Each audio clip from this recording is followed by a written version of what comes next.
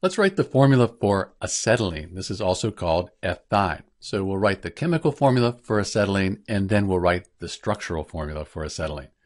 When you look at the name acetylene, you really can't tell what the chemical or structural formula will be just from the name. This is an older name, so it's not really a systematic name, but it is the preferred IUPAC name, so you'll hear this quite often.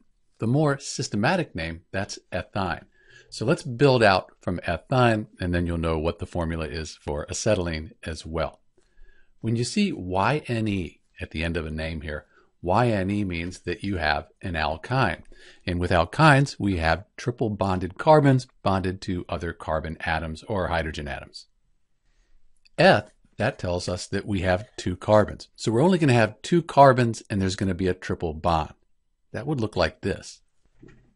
So in this case, we're done. This is the structural formula for acetylene, also called ethyne. If you wanted to write the chemical formula or the molecular formula, that's just two carbons.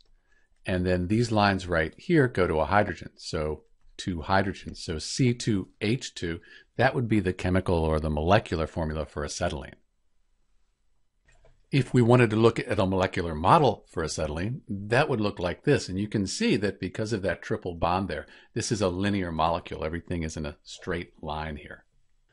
So that's the formula for acetylene, also called ethyne. It's the simplest of the alkynes. You can have a carbon with a triple bond. You can't have anything simpler. You need two carbons in order to have a triple bond. This is Dr. B. Thanks for watching.